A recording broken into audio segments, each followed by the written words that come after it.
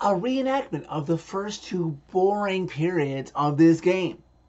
Yossi, back to Forsberg, to Yossi, to Forsberg, to Yossi, holds it, holds it, holds it.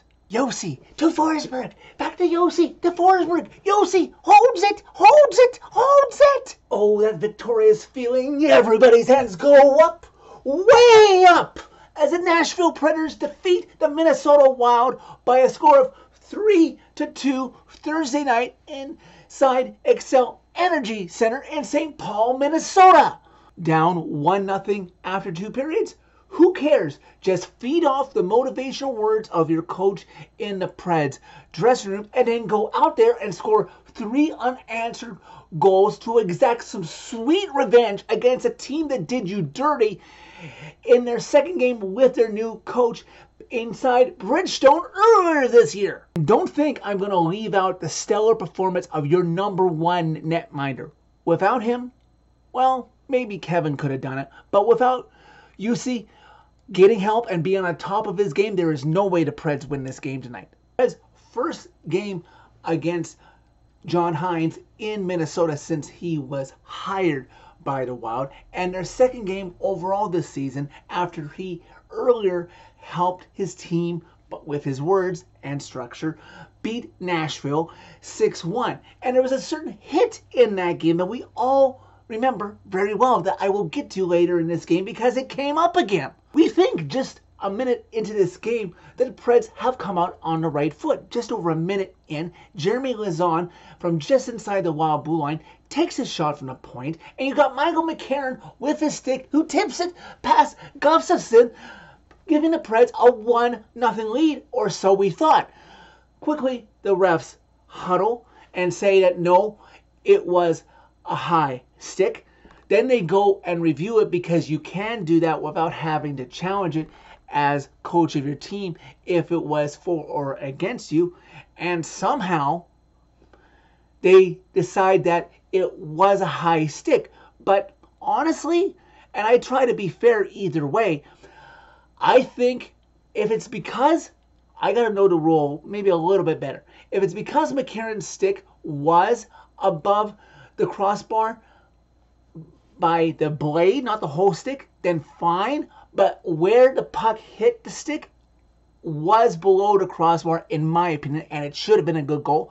But regardless, it's waved off, so we're still scoreless. We play on, and we reach the halfway point of the first period. These two teams seemingly still finding their feet under them in a period where the Preds outshot the Wild 11-6.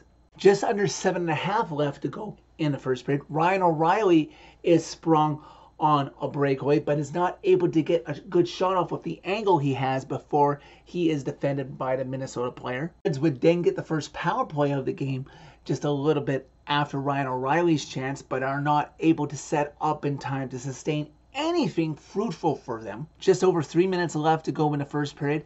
Minnesota's best chance to beat Saros is Kaprizov, but he is denied with Saros' glove hand. Neither team is able to convert for a goal, and before you know it, the horn sounds. First period in the books, scoreless after 1. In the second period, this is where things would slow down quite a bit, and at times, if it wasn't for the fact that I love this team so much, I would almost want to fall asleep because play was so dull. But things would slowly start to pick up because I think the Preds finally got their first shot in a period that they got outshot 11-4. Preds got their first shot about 9 minutes in. Gurianov goes behind the Wild net and steals it from Gustafsson and gets it out front to McDonough, who's point blank robbed. Then during a power play with Carrier in the box, oh, here we go again. Kaprizov has the puck, a clean look to beat Saros, but Saros denies him. Carrier's penalty is ticking down. Oh, but oh my God, the penalty you hate to see happen even though you're just trying to defend and clear your zone. Ryan McDonough gets a delay of game, putting the Wild on a 5-on-3. Preds fortunately would kill off Carrier's portion of the 5-on-3, but soon after that, they can only take so many penalties before it costs them, and with McDonough in the box for the delay of game, Eriksson Ek is able to open the scoring for the Wild, and they lead 1-0. Now this is where it gets fun, and I will comment on the future of this potentially after this game down the road. But just about 4 minutes left to go in the second period. You've got Cole Smith who lays out Kaprizov. And yes, it was a bad time to take the hit. Luckily, it wasn't dirty. But here comes Zach Bogosian in with this stupid mentality that continues to fester around the league that, oh, once you lay out a hit, dirty or clean, immediately you have to fight. Well, Bogosian starts wailing on Cole Smith before Cole Smith can even drop his gloves. And after all the dust had settled, thank you, refs, for doing the right thing here. You've got Cole Smith who goes 2 minutes for the hit, 5 minutes for fighting. And then the ref announces 5 minutes for Zach Bogosian and 2 minutes for instigating and a 10-minute misconduct. He's not tossed from the game. But yes, thank you. He jumped in there and started wailing on a guy who was not able to defend himself. There is some sanity to this world. No power play either side, and we would play on. Under 2 minutes left to go in the second period, you've got Kaprizov who hooks Alexander Carrier, and there's a penalty assessed for it. Oh, but we don't have short memories in this fan base or on this team. After the whistle, Carrier, as Kaprizov is going off to the penalty box, remembers November 30th and somebody's elbow to his head and gives him a word or two. Man alive, if these two teams weren't struggling trying to get to the wild card and were actually going to face each other potentially in a playoff series, that would be fun. One day down the road, Nashville and Minnesota will face off in a playoff series, and I am going to hate them even more. Reds get a couple of chances on that Kaprizov penalty, but can't convert. 20-something seconds will carry over to the third period. Wild lead the Preds 1-0 after 2. Third period begins. Preds are going to need to dig deep to come back in this game against a team that has not lost when leading after 2 periods this season. With the carryover of the Carrier penalty, Preds aren't able to score, so we're back to even strength. But we wouldn't have to wait very much longer for the Preds to answer. Just over 90 seconds into the third period, Preds off the rush. The puck is along the board to Gustafsson, right along the board. Multiple players there. Yakov Trenin gets the puck out to a wide open Alex Carrier, who carries the puck between the face-off dots in the slot, snaps it past Gustafsson. Just like that, the Preds have tied this game at 1, and I swear I can read Alex Carrier's mind as he's making eye darts at wherever Kaprizov is on the ice or on the Wild bench, and he's saying, "Suck it, Kaprizov." Almost 30 seconds after tying it, the Preds are at it again in the Wild zone. Preds in the Wild zone, passing it around. Roman Josi gets the pass from Ryan O'Reilly, and he gets a shot from the point, heading towards the Wild net. And it's Philip Forsberg with the slightest beautiful tip to get past Gustafsson before he can react, giving the Preds a 2-1 lead, his 23rd of the season. Just like that, Preds have gone from being down 1-0 to being up 2-1. Preds not content with just being up by 1. They're trying to go for another one, get the insurance goal, because this Wild team isn't going to go quietly into the night. Denis Gurianov gets a great chance to beat Gustafsson with 12 minutes left to go in regulation, but he hits the post. Just over 9 minutes left to go in regulation. Preds with a 2-on-1, then a 3-on-1 down low. Phil Forsberg over to Ryan O'Reilly, who just has to tap it in, but he gets his stick on it too high and it goes over the Wild net.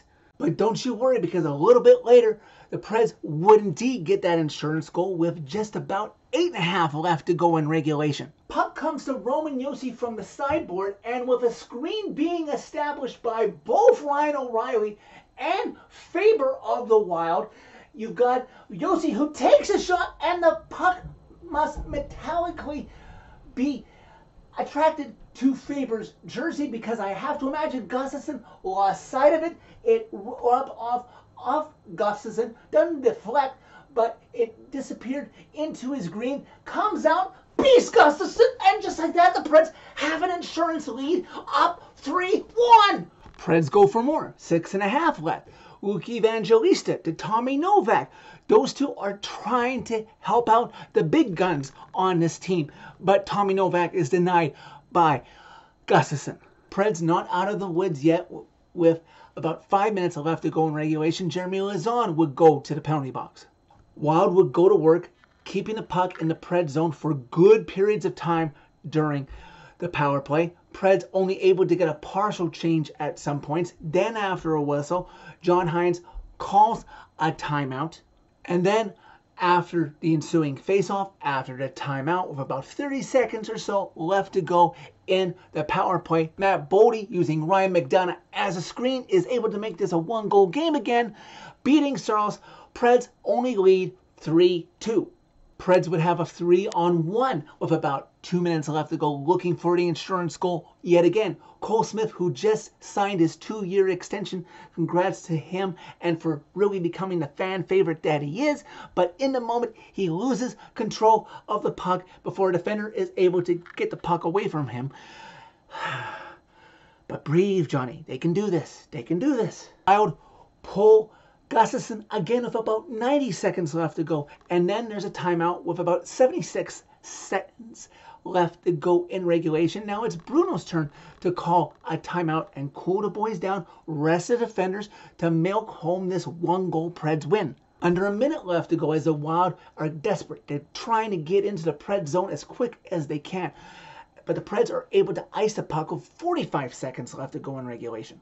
In the next 10 to 15 seconds, Faber of the Wild loses the puck in key setup time in the Preds zone, not once but twice. Preds catching a break as they watch the clock tick away, getting closer and closer to that W. This all results in one final face-off in the Preds defensive zone with about 5 seconds left to go.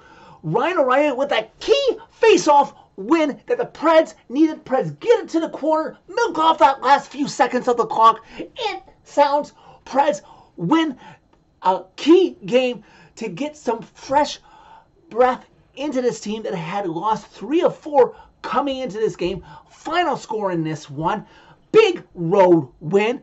Preds 3, Wild 2. Some words were exchanged between these two teams. They do not like each other very much, making for what should be an entertaining game in just over a month when these two teams play again on Leap Day back in Bridgestone. Huge win to start the road trip. Just what you needed after struggling in 3 of your last 4. Not to mention that I personally always love seeing the Preds go into a building that's having country night and beating them, because you can hear it through the TV that the hometown team's playlist is always crap. As for the game, I would love to know verbatim what was said by Coach Bruno after 40 minutes in the Preds locker room. Just hook it to my veins. Minnesota Wild fans, if you stumbled upon this video, you're starting to get an idea now of what it's going to be like with Coach John Hines as your coach. Yes, you're going to have periods of success, but quite often you're going to get your team having a 1-goal lead at home with him trying to milk it home before it blows up in your face in the 3rd period. We have a coach who is now constantly forechecking, not playing a frickin' shell game. Preds now have 3 more games, believe it or not, before they will be off for 10 whole days. That includes the NHL All-Star break. Saturday, they will be in Edmonton. Oh, and guess what? The Oilers have now, as of Thursday night, won 15 games in a row. So the Preds will be under immense pressure to try and stop that from becoming 16. After Edmonton on Saturday, the Preds will be in Ottawa to take on the Senators. I'm assuming Saros will be back for that game. And then I'm completely okay if Bruno wants to play Saros because of the time off after that. Saros back home on Wednesday against the Kings. In these upcoming days, I'm just glad I don't have a Preds game to stress about on my birthday on Tuesday. So that's it for this one. Thank you very much for watching. As always, click a like if you like this video. Click subscribe if you really like it. You can find my social media where you can interact with me live during every Preds game by clicking on a channel name. Tell all your friends about Redemption. 2 more games against the Wild this year, Preds Nation. 1 at home, 1 on the road. Let the hate for the Wild fester through your body so you enjoy the rest of the season against them.